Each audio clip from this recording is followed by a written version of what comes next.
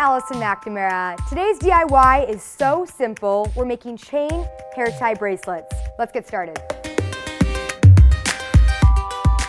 For this DIY, you only need 3 materials: hair ties, chain, and pliers. So like I said, this DIY is so simple. What we're doing is we're taking chain material and attaching it to a rubber band to make a really cute bracelet. I'm actually wearing one that I already made.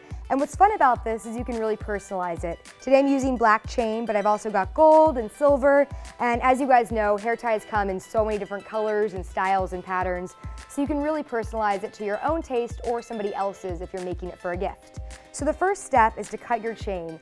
I've noticed that a really good rule of thumb is to measure it so it covers the top half of your hand. So the bottom half is going to be the rubber band. So lay that chain across your hand. And as you can see, this is the perfect length.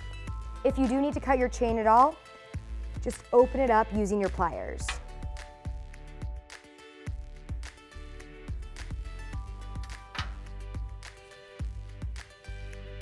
Once you have your chain measured out to the length that you'd like, it's time to add on the hair bands. And guess what? This is the last step. There's only one thing to keep in mind. Depending on the size of your wrist, you may need to link 2 rubber bands together so it's more comfortable. So it also depends on whether the rubber band is really stretchy or not. Some rubber bands are really taut and they hurt more, like this one. But I'm using an ultra stretchy one today. I'm going to use some pink, so I only need 1. And to do this, you just open up both sides like we just did to measure our piece and then close them up with your pliers.